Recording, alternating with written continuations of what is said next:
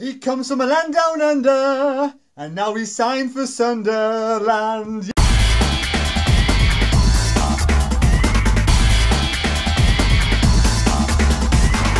He comes from a land down under, and now he's signed for Sunderland. Yes, Bailey Wright has signed for Sunderland today. Absolutely fantastic news.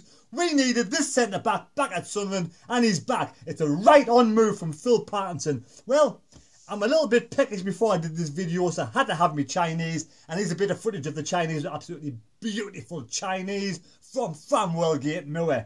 Take a look at this, baby. Only halfway through this beautiful Chinese. Oh, delicious.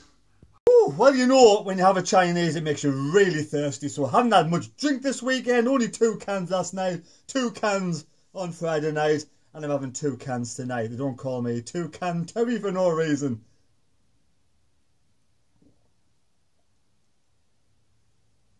Absolutely brilliant news. Sunderland have signed Bailey Wright today to go along with Aidan O'Brien. 2 players we've signed so far, and for me, it's looking good. It's looking bright. Now, the reason I think why we're signing these players now is because we are so close to having new owners. We will have new owners before the start of the new season.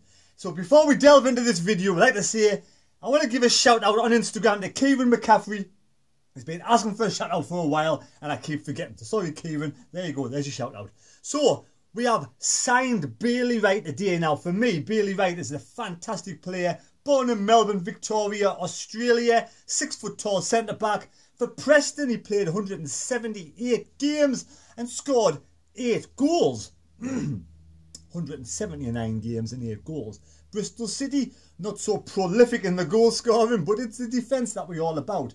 And he's played 72 matches for Bristol City and scored 1 goal. Then he came to Sunderland on loan last season, and we all knew. I mean, at first I was a bit dubious when he was brought straight into the side. I think it was against Tranmere, and he had a couple of chances of scoring a goal, and he fluffed his lines. And I was thinking, well, he's a centre back, defend, and that's what he did. 5 out of 6 clean sheets we kept with Bailey Wright in our central defence, or shall I say.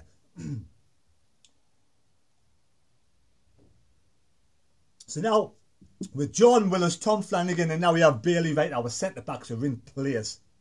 We do need, though, a couple of backups, just in case we get a couple of injuries. Now, people are saying Bailey Wright's injury-prone. Now, he's 28-year-old. He's going to be at the peak of his powers, the peak of his, his ability, his fitness.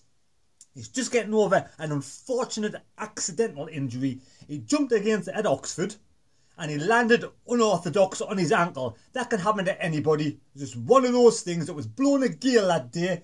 He may have misjudged his jump and he's landed wrong.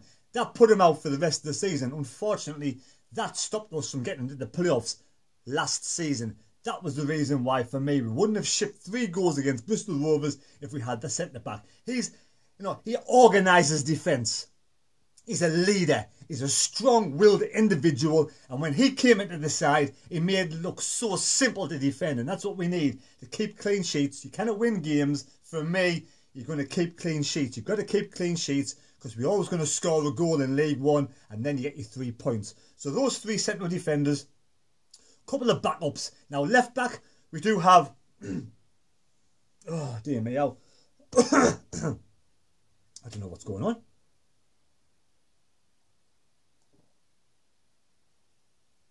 So where was I? Right, left back we have Denver Hume. We need another left back brought in to protect Denver Hume. To give him a rest every now and again. If we're leading the game very comfortable, bring him on.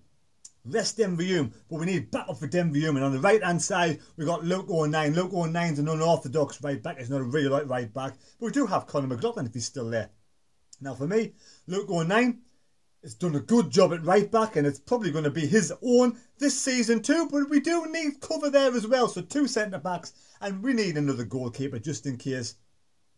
So that's what we need. Just a couple of centre backs, a right back, a left back and a new goalkeeper. Are we going to get those in time for the new owners coming in? I'm not sure, but it's looking bright. It's looking good. Phil Parkinson's now finding the players he wants to bring in to mould his own team. Pardon me. For the system he's going to play. We all know he plays as 3 central defenders. and the wing backs. So, for me, we're going to have 100% new owners at the start of the season. I'm not putting the mockers on it. That's what we're going to have, new owners in. Stuart Donald is bolstering up his squad. He's getting a squad there ready. He'll be saying to the new owners, we're in talks now. I'm going to make sure when you take over, you're going to have a good squad to win this league. You're going to have a squad capable of almost winning this league. Top 2 will be spot on. So that's for me. So he's going to keep on bringing in players, and the new owners are going to say, look, we need this squad up and running, fit as a fiddle. We need all these players gel together before the new season starts. So he's going to bring in more players, what Phil Parkinson wants, because he knows he won't be paying for them. In the long run, be some sort of clause saying, right, I'll bring in the players, but obviously the new owners are going to take the brunt of bringing in the players. I mean, some of them are free transfers. We might buy 1 or 2, I'm not sure. But yes, 100% new owners will be in before the new season starts. I'm confident, and we're barely right. I seen a vehicle today. I just finished playing golf, seen a vehicle today, and on the side of the vehicle, it had Bailey wrote on it. Now, for me, that is an omen. And Bailey Wright, obviously Aidan O'Brien as well. I'm not quite sure about Aidan O'Brien, but this for me says that Stuart Donald is on his way out. Stuart Donald is going to sell the club before the new season starts, because he won't leave the new owner with no squad. So he's bringing in the players. He's basically probably in talks now, saying, look, I'm going to strengthen the squad. I'll strengthen the squad. Obviously, you're going to be paying the wages. I'll leave you with a team that can win League One. And I really hope next season we can push for the top 2. I think if we can get another 4 or 5 good signings for Phil Parkinson, the players that Phil Parkinson wants, we could push on to win next season League One. So there you go. Good news today. We've signed Bailey Wright, which I'm absolutely over the moon. And there's a vehicle over there that has Bailey wrote on the side of the vehicle. What's the chances of that? That's a good omen. That's a good omen. Bailey Wright can take us back to the Championship next season. So hopefully when the new owners come in, you know, I'm hoping this is only going to be open up for Sunderland. Right, it's just like I said, it's a short video. I'm over the moon. Bailey Wright's come in. We've strengthened the squad, and that Bailey over there on that vehicle, that's an omen. We're going to win the league next season. Come on, Sunderland. I just finished playing golf, seen a vehicle today, and on the side of the vehicle, it had Bailey wrote on it. Now, for me, that is an omen. Absolute omen. Bailey Wright coming to Sunderland. For me, we are going to finish in the top 2. I'm feeling pretty confident if we get the new owners in who have passion, who have the want, the will, the drive to win, to be winners. Not just to make it as a business, but they're putting the money in because they believe in Sunderland can get promoted to the Championship. For me, it has to be promotion to the Championship. The new owners will automatically make a lot of money by just doing that.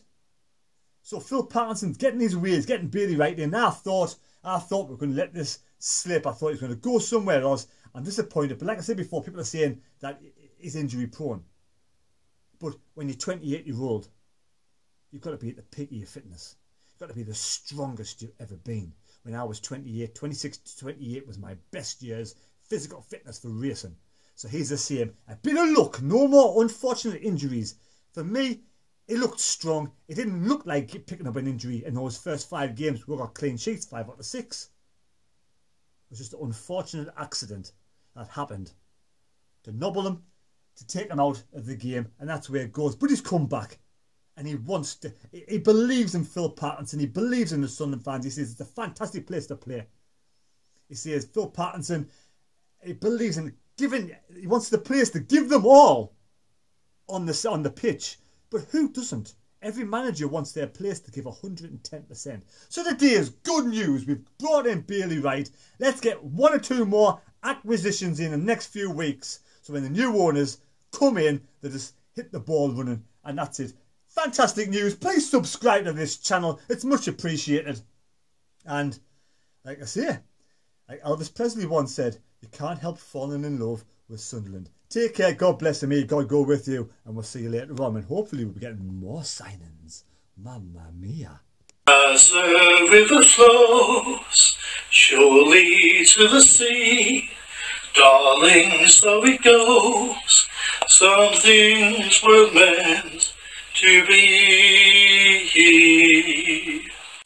Take my hand take my whole world too, for I can't help falling in love with you.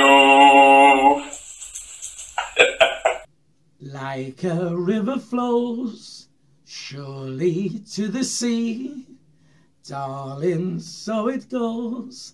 Some things are meant to be. Take my hand, take my whole life too, for I can't help falling in love with you. For I can't help falling in